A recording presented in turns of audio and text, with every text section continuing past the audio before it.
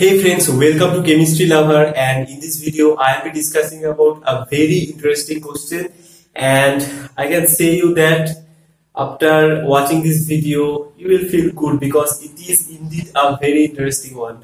So you can see this is basically a hydroboration reaction on this alkyne, because alkynes also undergo hydroboration reaction, and it is one of the elegant application of the hydroboration reaction, because after hydroboration reaction they used a second step of the reaction, and after that they got these vinyl halides.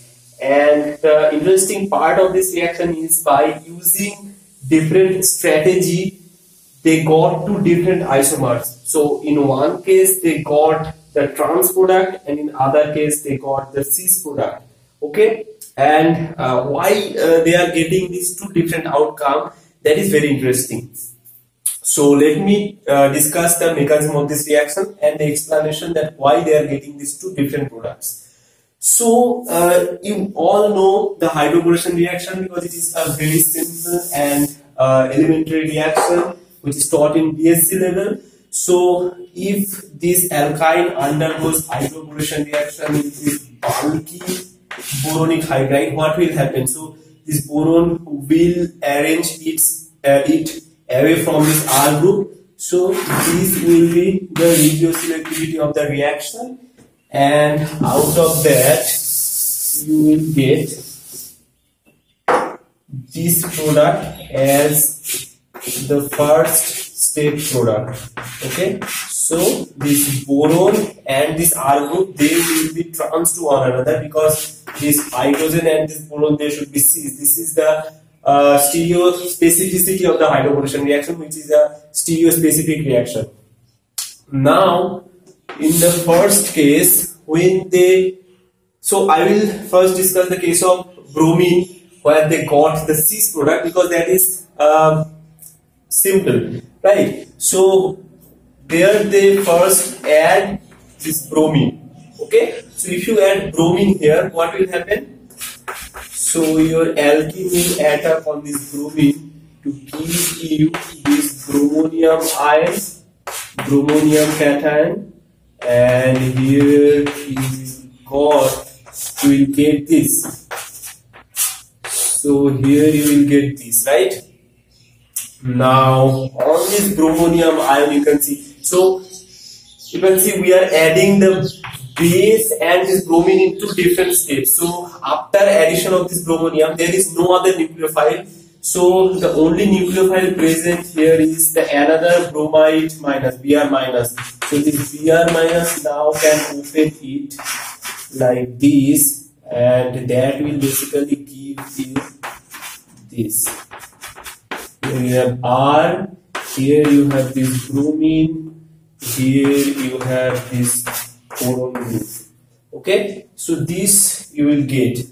Now after that what you will do, so now you add sodium methoxide, which is a base. So what it will do, so this sodium methoxide will attack on this boron, right?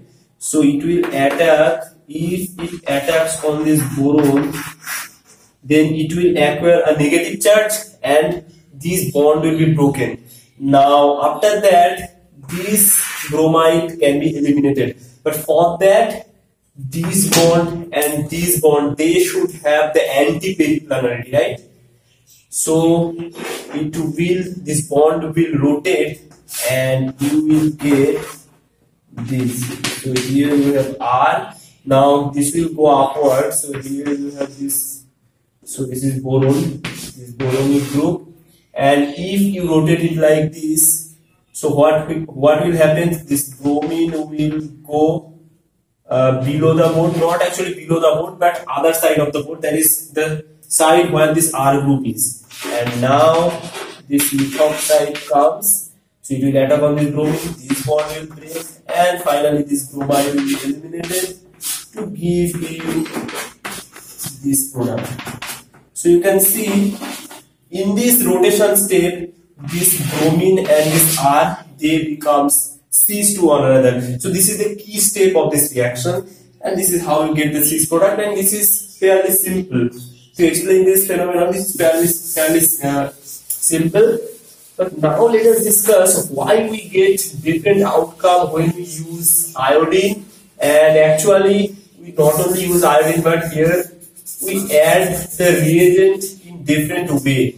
So what we do is we add either this OH minus, that is basically NaOH, and this iodine in the same step, or first we add NaOH and then iodine. So if we first add NaOH, what it will do?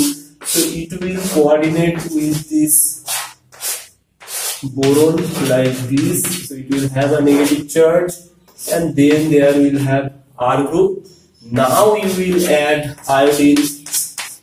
So it will attack on iodine to generate the iodinium ion, the same like the bromonium ion.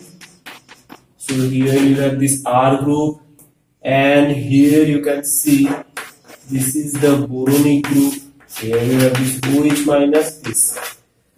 Now previously people try to explain this by simply saying that this iodinium ion is not generated here, and actually they said that this bond will attack on this iodine to give you this trans product, right? Because this bromine is negative charge, so this bond will be broken.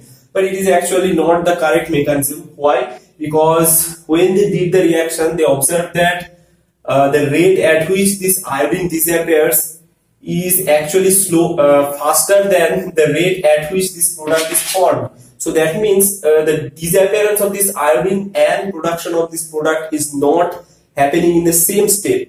So we can say that this should not be the mechanism, because if this would be the mechanism, then the disappearance of iodine, the rate of disappearance of iodine and the formation of this would be same. So we discard the mechanism. So the another explanation is this iodinium ion will be formed, but now you can see so in this stage you will get I minus. So with I minus there is also this OH minus present, and which is more proximate to the molecule, right?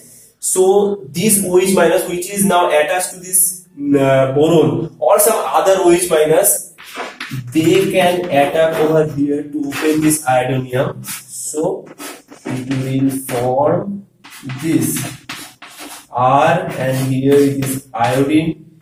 Here you have boron like this. So now they propose that this would be a neutral boronic ester, right? So this OH minus will no longer bound to this boron, that is this boron. Here it is negatively charged, but here which is basically undergoing the elimination reaction, this would be a neutral species they proposed. And here interestingly it doesn't undergo the anti-elimination, rather it undergoes the cis elimination or syn elimination, and for that this group and this group, they should be syn periplanar. So OH, and now again bond rotation is required to make it periplanar, syn periplanar. So if you rotate this bond now, you can see what will happen. This iodine will come forward, right? And you can see now this iodine and this R group, they are trans to one another. So now like the Peterson elimination reaction, it will attack here, this bond will go and this bond will break to give you this product. Okay, and this is not a very uncommon reaction, because in several boron compounds this syn elimination occurs. So it is convinced. So this is the explanation how you get the trans product in case of iodine. So for this particular reaction, what you have to remember is that whether you are adding the base in the first step or in the second step, because that is the determining factor. I hope I am able to make you understand this concept. So if you like this video, then give a thumbs up, and if you are new in this channel, then subscribe my channel, and thank you for watching.